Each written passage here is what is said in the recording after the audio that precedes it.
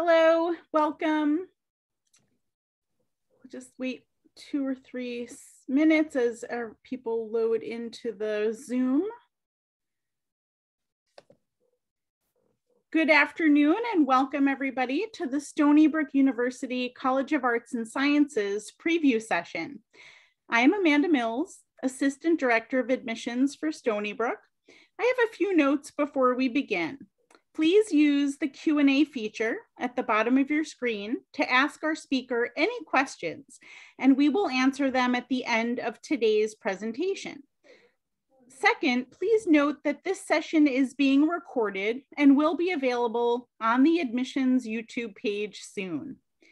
And lastly, there are a variety of topics that will be covered during the next few days, both tomorrow, Tuesday, and Thursday coming up, and we encourage you to join us for all that interest you.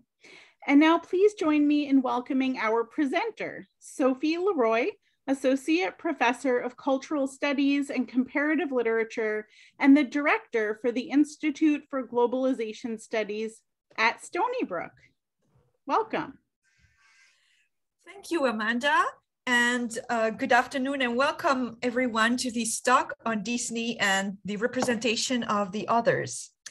So my name is Sophie Reynard-Leroy and I study Disney from a fairy tale and cultural studies perspective. I've been teaching at Stony Brook for over 20 years now. I started in 2001 and I feel at home with our great community of Stony Brook students.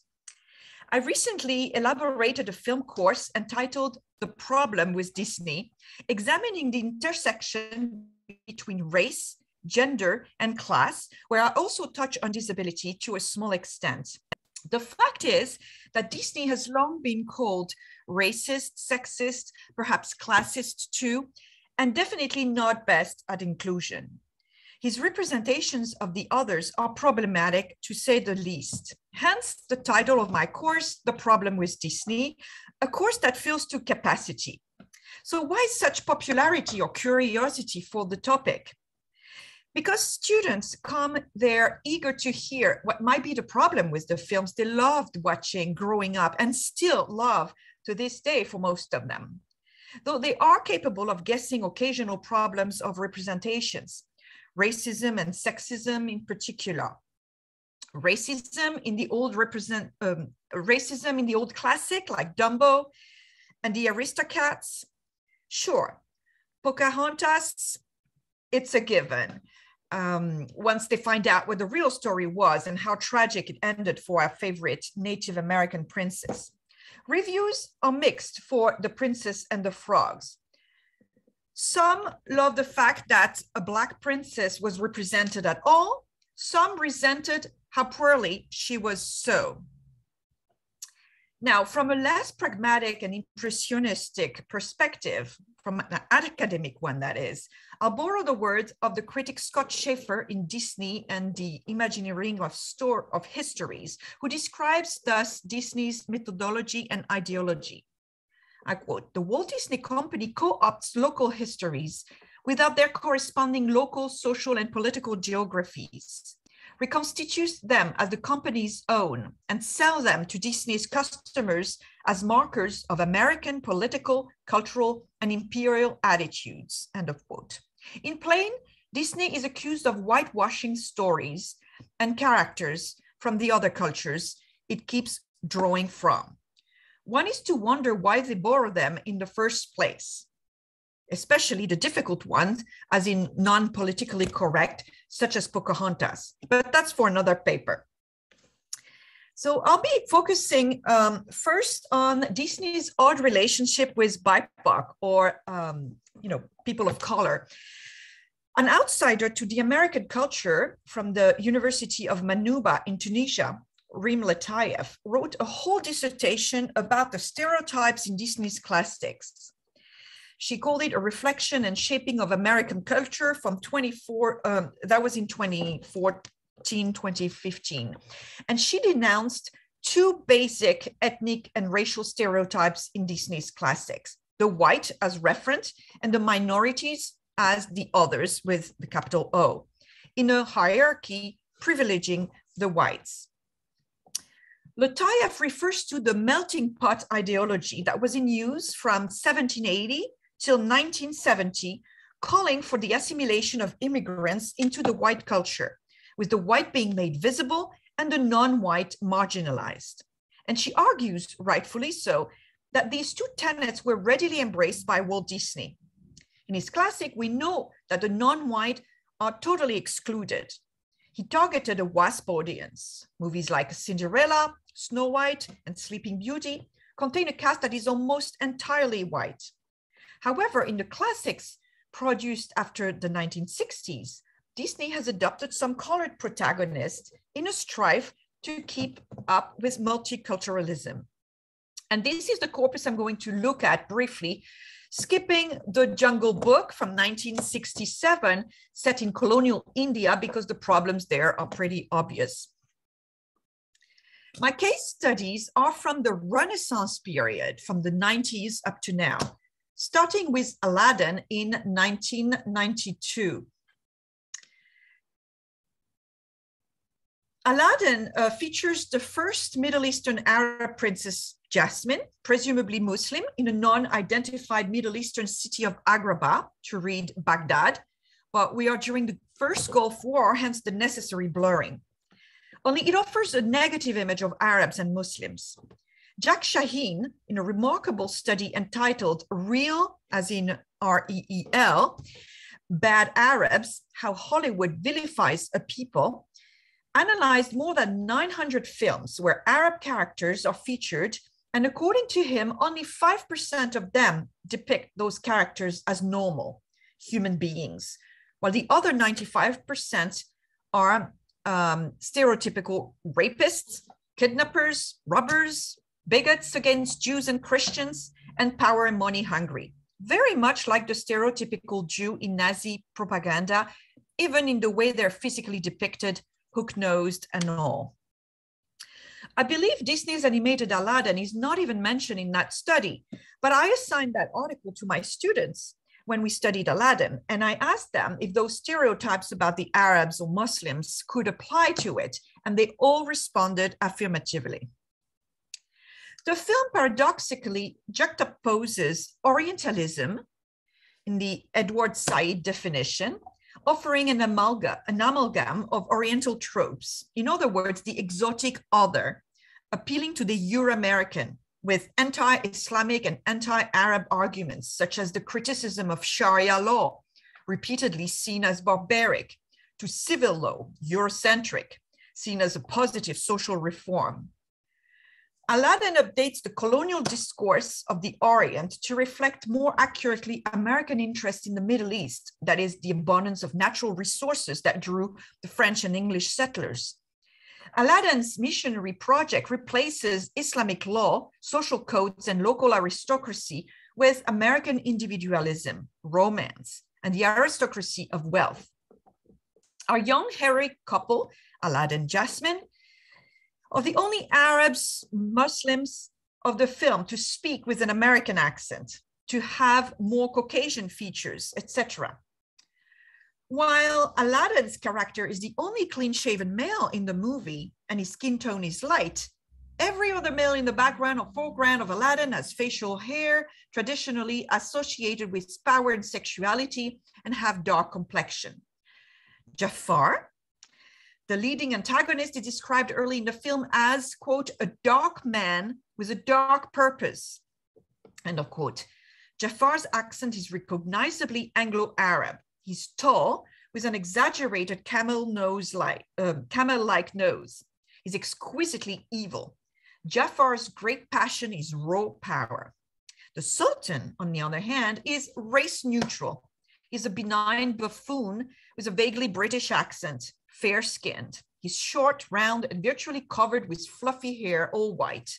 The rest of the males in the cast of thousands are nameless caricatures, disingenuous salesmen, murderous palace guards, and a weird array of self-mortifying ascetics, thieves, and addicts.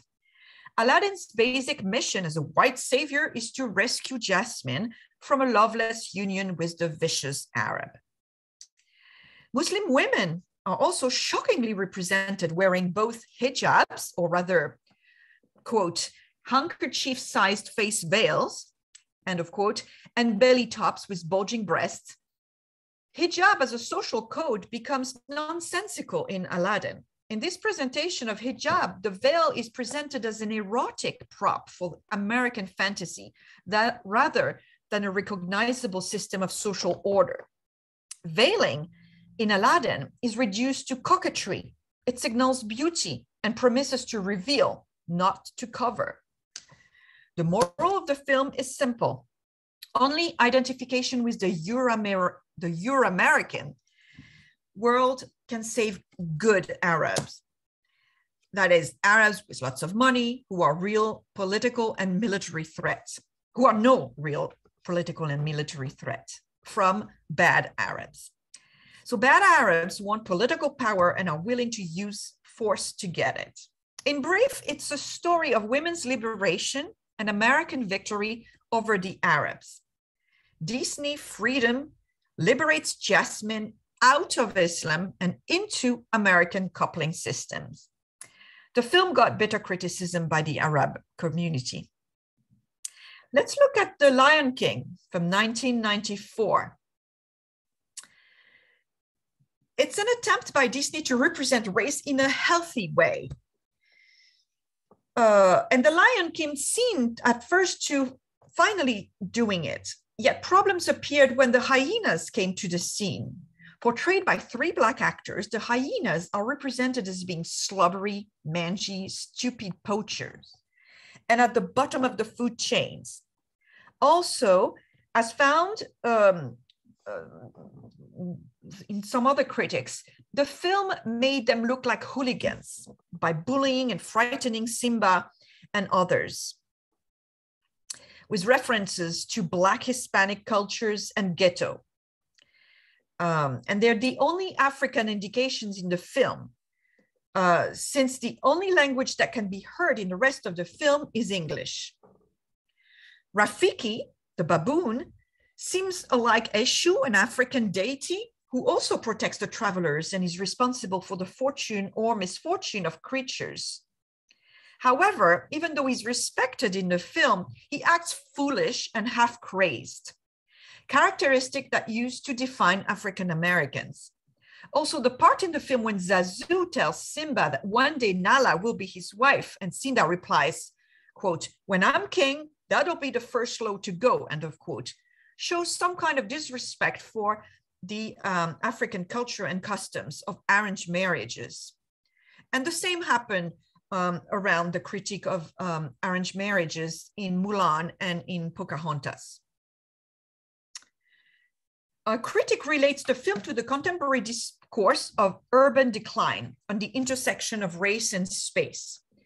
Expressing the European tendency to conceptualize European culture by contrast to Africa's presumed culturelessness, the film offers a Eurocentric picture of Africa, with an Africa as a naturally existing and organically integrated circle of life. Oh, that's a scene, 3 scenes of, a critique of the arranged marriages I was talking about.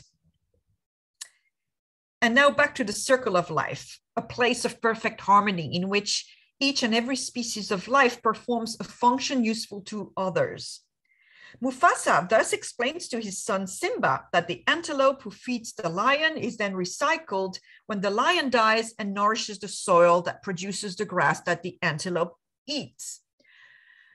But that critic argues that this image reduces Africa to the endless reproduction of a natural and prehistoric course of life. It also recalls travel literatures where Native Americans, for instance, were paradoxically described for their want of civilization on one part, yet admired for their paradisiac harmony on the others, a utopia that never existed, like at the beginning of Pocahontas. The film, supposedly set in Africa, can be read as an allegory of American political life that denies that inner city Black and Latinos have a rightful place in the American polity. They're relegated to the periphery. and the adventurous escapade of Simba and Nala shows what would happen if those minorities were to be enfranchised, empowered, as it actually happens under the rule of Scar. They would take over and bring the space to desolation. As a result, The Lion King has been said to be an argument for an American apartheid, one that rationalizes segregation and discriminations. Let's take a look now at Pocahontas from 1995. It presents the audience allegedly with a true story featuring Native American heroine.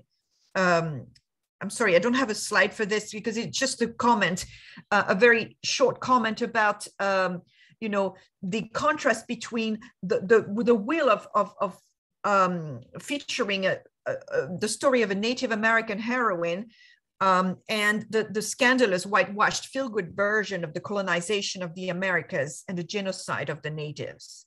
So now Mulan in 1998, it appears less subversive than Pocahontas, but it's still a case of cultural misappropriation and cultural deformation at the expense of Chinese culture.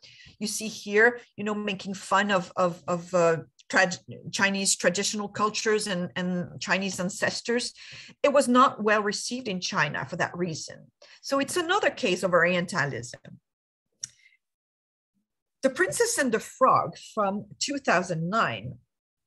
The film finally features its first Black princess, and many people of color are cast, supposedly to celebrate a distinctly American multicultural Southern culture and landscape. It takes place in Jim Crow South, New Orleans, in the 1920s. And this is enough to warn you that we're walking on a tightrope here. Here are the main problems. Many noted that the first and only African-American princess, unlike other princesses, is not a princess by birth, but rather becomes a princess through marriage to a prince. As well, Tiana aspires for a career in the service industry. Her dream is to own a restaurant, while other princesses remain happily ever after in the ivory tower of fairyland bliss, careerless. In brief, she's the only princess not receiving a princess treatment. Instead, she works willingly as a slave to make it, and wouldn't make it if it were not for the intervention of the prince at the end, who lends her money. So much for the American dream. Even though Disney expressly consulted with African Americans to avoid potential problems resulting from perceived racial insensitivity, reportedly, Oprah Winfrey was one of the race sensitivity consultant, while also voicing Eudora, Tiana's mother, in the movie. These pre- and post-release internet and alarmist media headlines shouted loudly and clearly, I quote, "Disney's Princess and the Frog can't escape the ghetto," from November 2009. Another one from May 2009, "The Black Princess Who Isn't Black Enough." And finally, and one from June 2009, "Long lack of Black princesses over, but not a fairy tale ending." Another major point of contention for many African American about this Disney first is the critical and social suspicion arising from the fact that Tiana's romantic interest is not African American. Such critics are not so concerned that Tiana dates and eventually marries interracially, but rather why Disney does not allow its first African-American princess to romance and wed an African-American male. No chance of a Black prince, not yet ready. The specificity of this interracial union breeds critical suspicions about the New Orleans setting during the 1920s, when Jim Crow realities would have certainly interrupted on some level the seemingly smooth flow of this very public interracial pairing. Perhaps having the interracial couple romping through most of the film as frogs than as humans allows Disney to skirt these interrace issues. That Tiana's African-American fathers die so early in the film that the older Black males are either physically challenged, illiterate, and old, or engage in criminal voodoo activity also raised serious questions about Disney's construction of African-American maleness.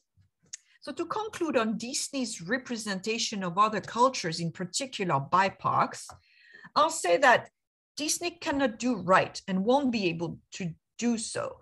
It's a lose-lose situation, though efforts are made.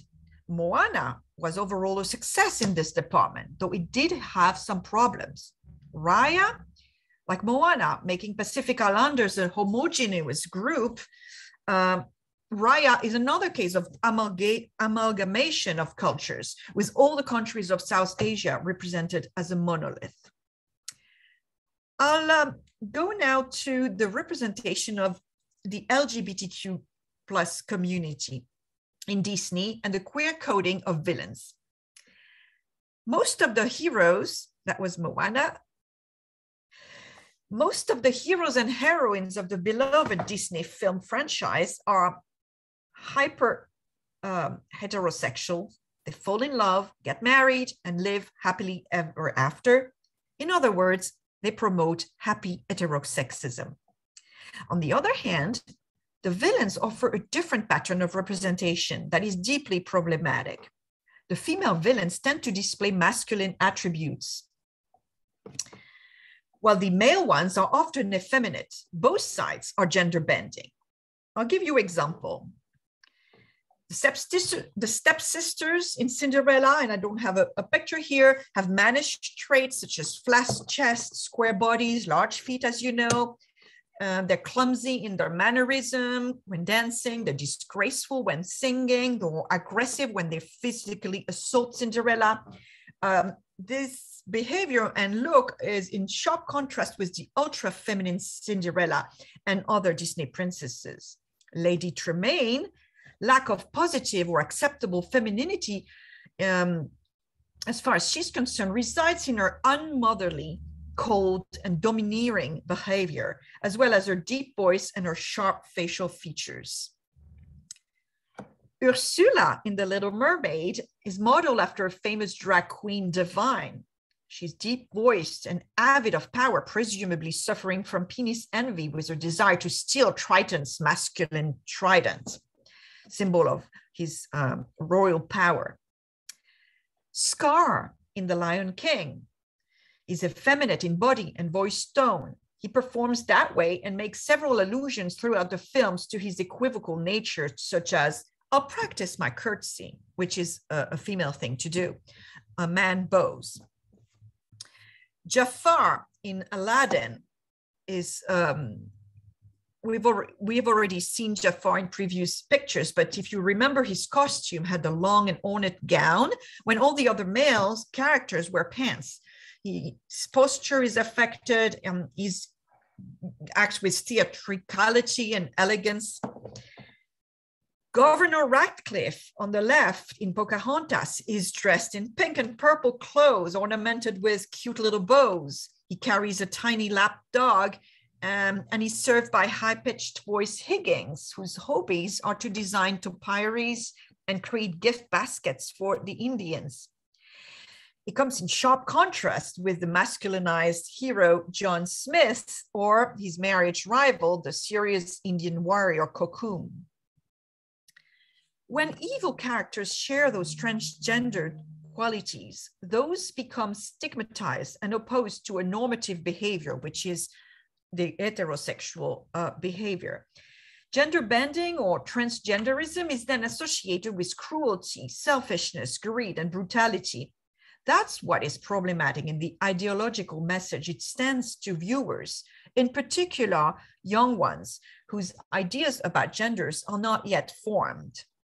So one could then ask, what makes Disney villains so gay and why? So according to Matt Baum, who wrote a blog in 2021 about the phenomenon, it's a complicated history that dates back to the late 20s and early 30s America, when conservatives launched a moral panic over what they perceived as the lack of decency in films.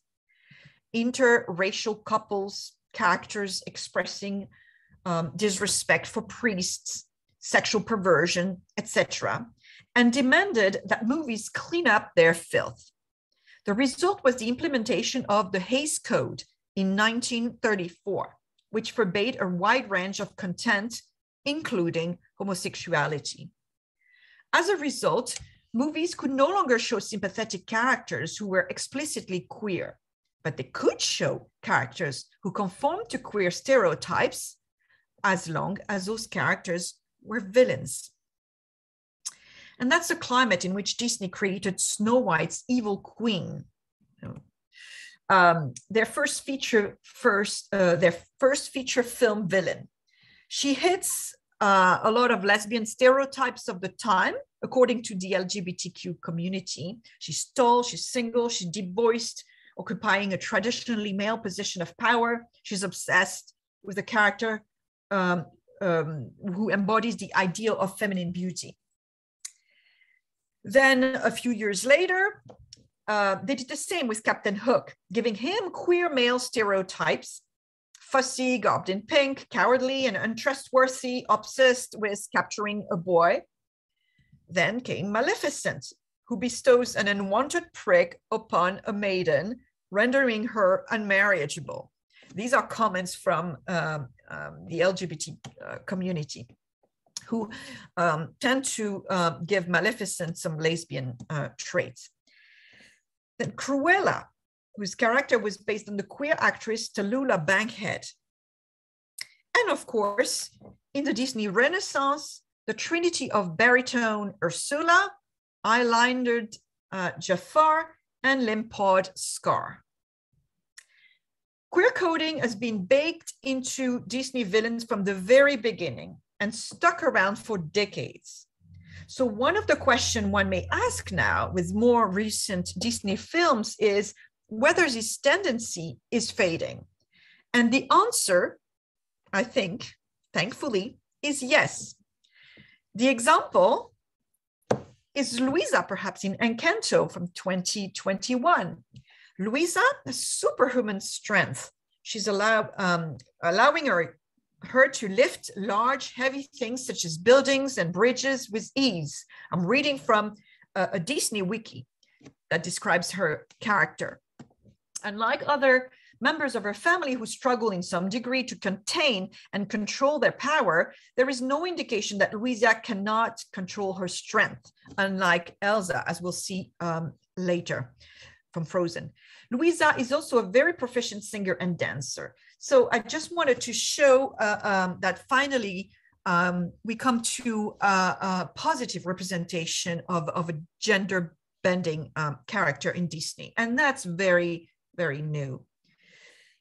Let me talk last about the representation of the disabled in Disney films. Like with the representation of LGBTQ characters, Disney's own history of disability representation is fraught with problematic imagery and stereotypical depictions. Beginning with Snow White and the Seven Dwarfs Dopey in 1937, he was a character who can be read as intellectually disabled. Disney has struggled to represent disability in a realistic and ethical light, due in part to the need to make the disabled character a cute object. Moving forward, Disney takes a different tactic in Dumbo, 1941, by encoding disability into an animal character outright, this time a baby elephant. Dumbo can fly by flapping his inordinately large ears, thus earning him the love of both the audience and the other circus animals. We've seen Peter Pan's Captain Hook from 1952, who's also portrayed as a disabled person and a villain, but a funny villain.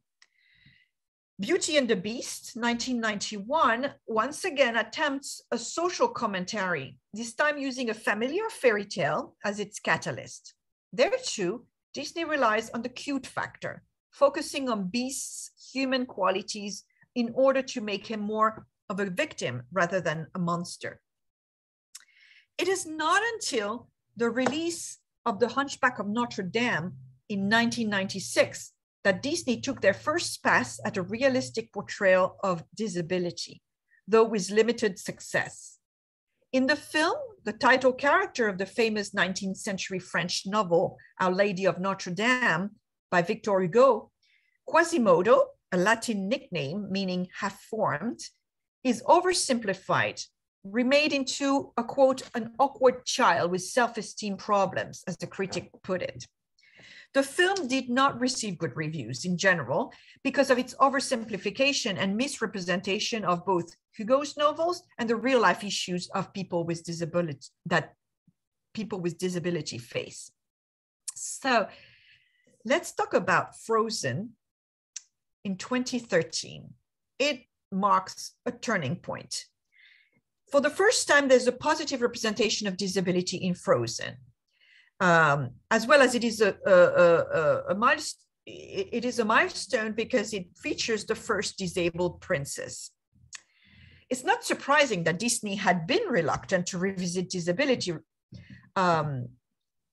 given the Hunchback of Notre Dame's poor reception. But Frozen turned the experience of disability into a universal one this time, not one of exclusion, with beloved Princess Elsa. Disney's Frozen first began as a remake of Hans Christian Andersen, The Snow Queen, as you can see on the left.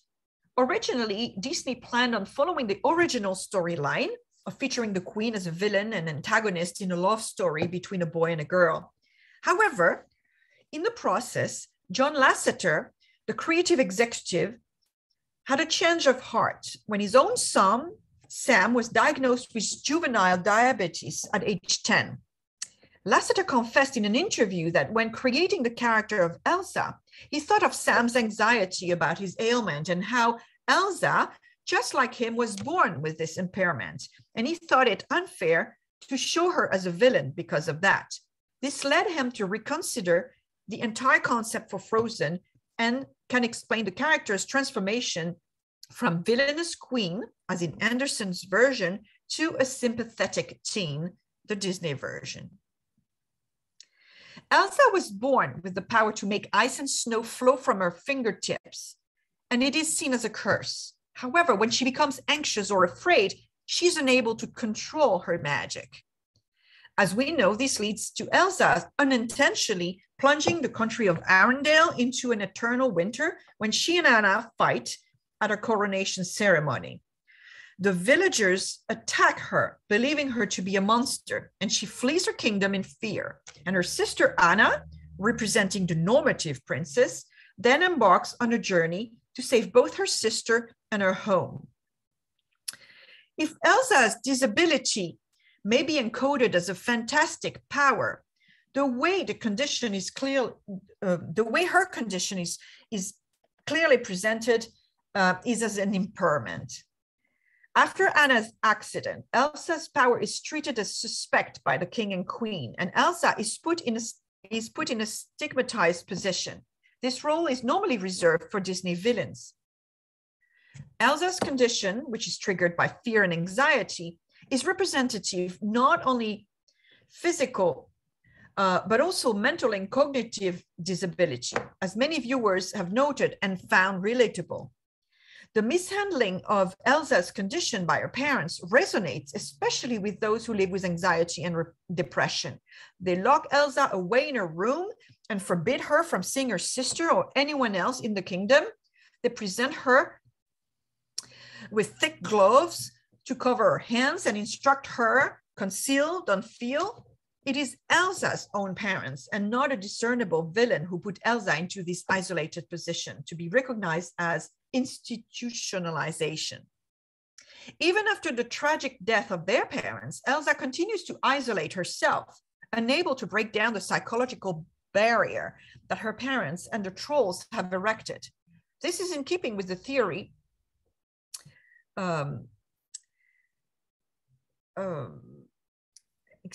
that people with disabilities are oftentimes depicted as isolated from both their families and communities, and also from other people with disabilities. As the story progresses, though, and Elsa grows up, it becomes apparent that the society at large, rather than just her parents, is responsible for Elsa's poor treatment. At this point, in a Disney film, a character like Elsa would ordinarily transform into a villain, and then they transform into Avengers, like Maleficent, for instance, in Sleeping Beauty. However, in these films, Disney refuses the familiar stereotype of disability as monstrous or villainous and retains the audience's empathy for Elsa by following her journey up the mountain rather than remaining with the villagers down below. Her widely popular Let It Go begins with the declaration that Elsa has found herself in a kingdom of isolation, and it looks like I'm the queen, quote. Elsa's songs indicate that it is her parents and society rather than herself who are to blame for her current situation. Don't let them in, don't let them see, be the good girl you always have to be. But at this point, Elsa wags her finger, admonishing herself as she remembers what she has been taught. By mid-song, she rejects this teaching, and with it, her home and former identity, singing, I don't care what they're going to say. Let the storm rage on. The cold never bothered me anyway. These lines are not only catchy, they also form an anthem of independence that resonates with both disabled and able-bodied audience members, all of whom can likely remember a time when they've had enough. It is at this point that Elsa transformed visually, donning a new wardrobe to match her new attitude.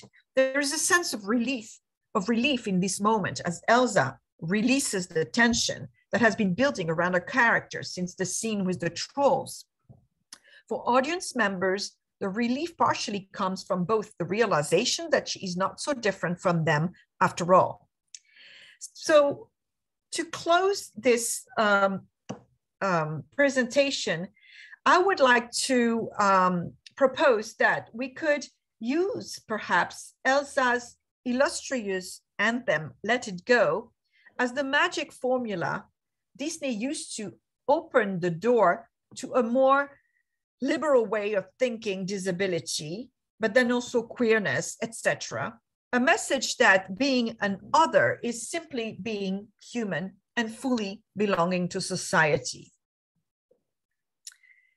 And perhaps these princesses such as Rhea or Merida and many more, or new ones or to be coming ones, will be proof of that. And I would like to challenge the audience with some questions also. Do you have suggestion on how Disney could make it right by all? How far can Disney go in diversity and inclusion? Thank you for listening, and I'll be glad to take some of your questions if you have any. Thank you so much, Sophie. We have a question for you from earlier in the presentation. Do you think the criticism about arranged marriages is more directed toward the overall cultures or the institution of forced marriages that takes away a woman's control over their life and happens to be related to certain cultures? Wow, so this is a tough question, but it really depends on what your own stance is in regards to arranged marriages. But the idea is that Disney take a very white Anglo-Saxon or Western stance towards that tradition, which is no longer, applied in the US or in the Western world. And so just without the possibility that it could be offensive to cultures that still practice it, and also assuming that it's a necessary, that it's evil in itself. And so that's where it becomes a little touchy. It's that it comes back as a motto in, like I showed 3 films, that there is this obsession with arranged marriages as something that the characters, the young female in those cases, absolutely don't want. The problem is in Pocahontas, for instance, I've read a lot of critique from the Native American community. They didn't like the film. I think it's a beautiful film, but it's very problematic for the reasons that we can understand. But they all say that they took exception to that, and it's not realistic in the sense that a woman raised in that context would not have acted like a capricious, American modern teenager. So I hope I make myself clear there. Same thing as Jasmine. Her behavior is that of an American teenager. It's not conformed to what a young princess bred the way she had been would naturally behave. She might very well conform to, she might not like it, but she would conform more easily than it is showed and assumed in Disney films. Thank you. And we have a question that came in. What is your opinion on new short films Disney is producing, like Bao? I think I'm pronouncing that right. Wow, you're trapping me here because I haven't seen it. As you may notice, my references are very academic, and there's always a delay by which, a film is critiqued in a very thorough manner. And so, especially in the case of short film now with Disney Plus, we have such an abundance of production and so fast that it's going to take a few years for people to deeply analyze what's going on. So I can't talk about this one because I don't know, but what I can talk about is clearly the trend towards diversity and inclusion, and also wondering how far it goes. That was my last question. As a matter of fact, there was an article recently on the New York Times in regards to including LGBTQ characters, openly gays. That's why I was talking about queer coding before. As long as they were queer coded, we couldn't say they were gay. The studios would never admit that they were gay. But if we say gay now, is it going to alienate a big portion of the audience? And so I'm curious to see how this is going to evolve, how they're going to negotiate that. And Disney is always behind the trends, the sociological or ideological trends. So I hope I partially responded to that question. Yes. I think Disney Plus is very progressive that way. Yes, thank you. Well, if there are no additional questions, I don't see any in the Q&A. We can end for today. Thank you so much for joining us this afternoon. Sophie, thank you for a thoughtful, informative, and thoroughly engaging presentation. We hope everybody has a wonderful evening. Please be well. Thank you so much, and goodbye. Thank you, Amanda. Thank you, Paula, and thank you, everybody. And I wish you the best, and I hope you come to Stony Brook. Great. Thank you, everybody. Bye-bye. Bye.